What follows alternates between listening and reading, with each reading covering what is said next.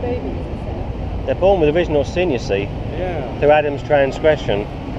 So with the fall of man, God redeems I man see what you mean. through yeah. Jesus Christ. I see what you mean. Because the blood's no good, you see. Yeah, genetically, That's right. we're all a bit not Inherited good. it, We're all a bit yeah. not good. Well, we're not only not good, Well, we're bad. Very, very good. We're but- very bad. Very bad. The Bible says only God is good. So if we fall into sin because we are sinners, or if we remain in sin because we are rebellious, then God can't redeem us. So we have to turn to the Saviour and ask Him to forgive us, or believe on Him to be forgiven of our sins. Otherwise we can't go to heaven because we're sinners. See, God's holy, He's pure, and we're not. So God wants to save None of people. us are go. Well, I'm going to heaven. I'm already in heaven now, You're in this. in a spiritual sense. Do you know that is very cheeky of you to say you're. I'm already in heaven now, You're in heaven. according to the New Testament. Yeah, well, you're one of the lucky ones. Not lucky, it's called grace. According to the Bible, my spirit is already in heaven now. Yeah, good. Ephesians chapter 2. Good, yeah. I think it's a wonderful world. I really do. I think people are wonderful. Not Well- everybody's good, but The Bible says we've all sinned and come short of the glory of God. Only God is good. That's the message.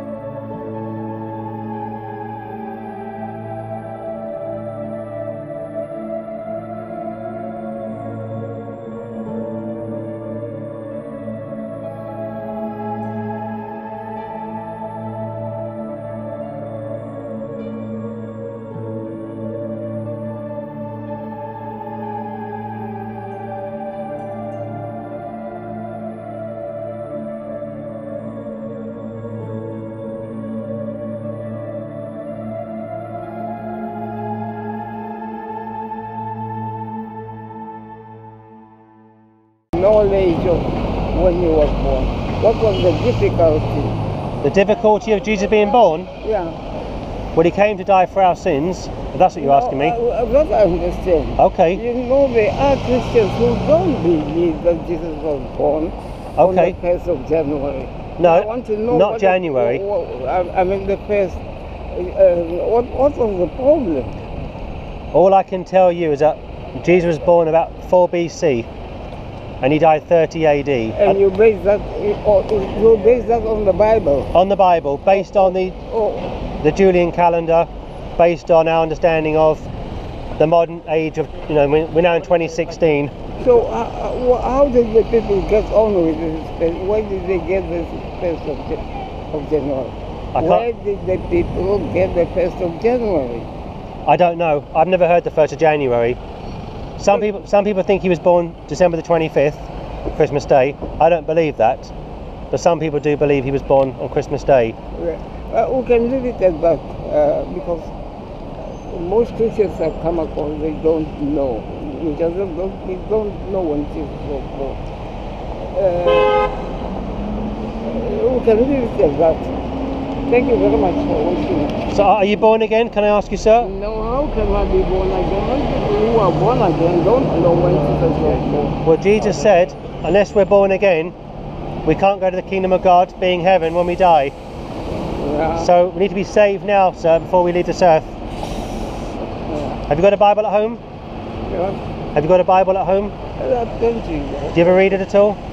I do read it. Good. Okay. Because you are quoting Luke, I think, in this. You know what Luke chapter 2 has to say? Luke chapter 2 speaks about the birth of Jesus Christ, being circumcised, going up to the temple with Mary and his stepfather to be offered to the Lord. How come they don't know? Why is there a doubt?